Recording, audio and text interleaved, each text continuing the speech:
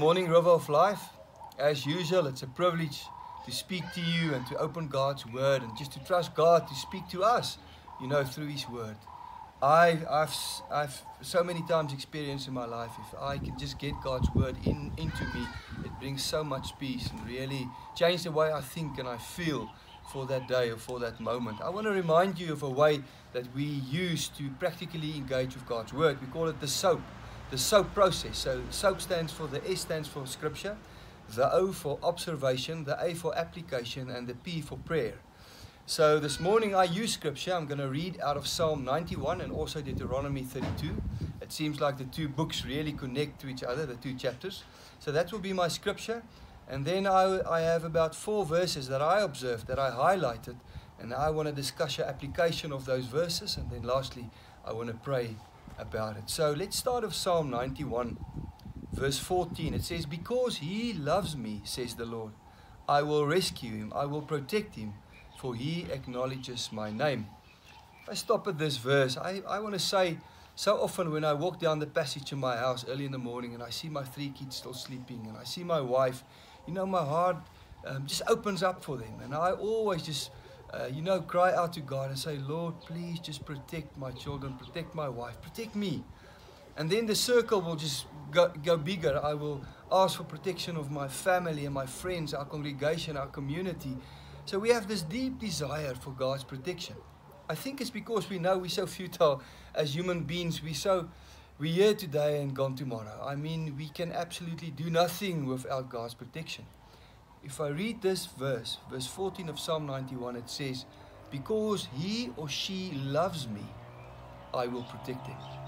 Can I encourage you this morning in saying, if you really desire God's protection, if your heart is really after His protection, the first step in receiving His protection is if you are a son or a daughter, a man or a woman loving God. He says, "Because you love me, I will protect you." And it goes on, and I want to read you also in Psalm 91, verse 1 and 2. It says, "Whoever dwells in the shelter of the Most High will rest in the shadow of the Almighty. I will say of the Lord, He is my refuge and my fortress, my God in whom I trust." So, whoever dwells in the shelter of the Most High will rest in the shadow of the Almighty. So let's put this together with verse 14. So verse 14 we say, "Oh, can God please protect us?" And then God replies, He says, "If you're the one loving me, I will protect you." So now in verse 1 and 2 I read something of the love, the relationship. It says, "I cannot love God if I'm not in His presence, if I'm not in close proximity." So I want to encourage you, I don't think it's possible to do life without really moving closer to God every day. It's become a habit in my life to wake up in the morning and say, "Lord, I don't want to start from a place and move away from my house and do things if I don't start off by being very close to you, Lord." Because it's only in God's shadow, the word says, that we will find rest and shelter. So what is rest? God's rest is peace of mind, peace of heart, a deep sense of knowing, a stable heart, saying, I have my feet on a solid rock. No matter what comes, I know that I know because my feet is on the rock, I will be fine. And that, my friend, only comes from being very close to God early in the mornings and throughout the day.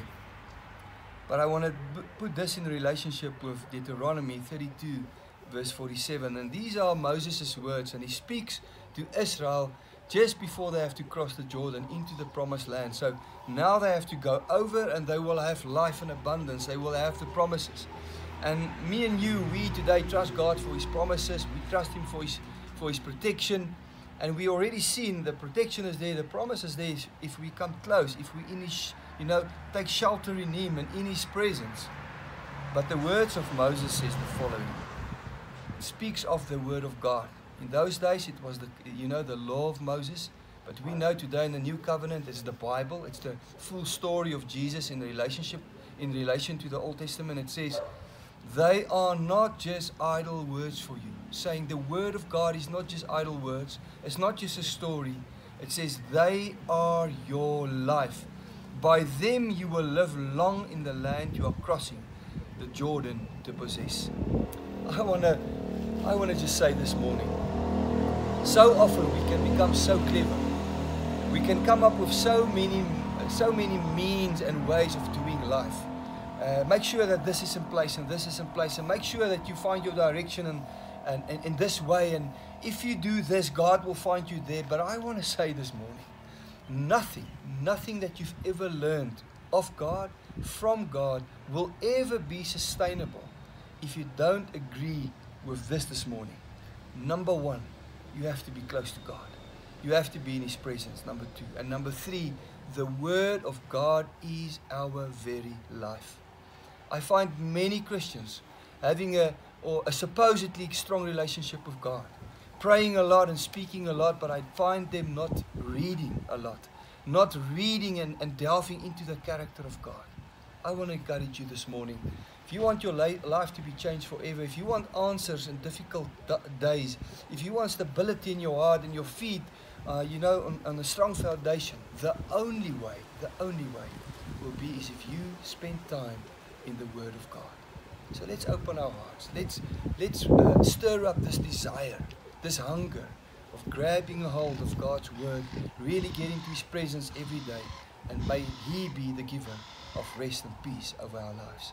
Let us just pray together. Father, thank you that we can trust you, that if we do what you ask us to do, you will always be on your place. Lord, I know that you are the stable one. You are the ever-present one. You are the constant one. You are the loving one. And you're always sitting literally on the verge of your seat to be involved in our lives and to change our lives and to help us.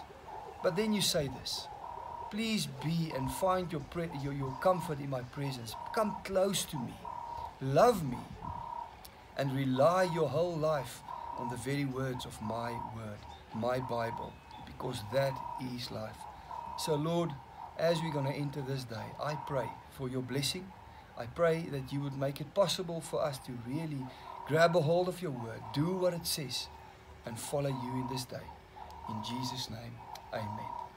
Until next time, thank you.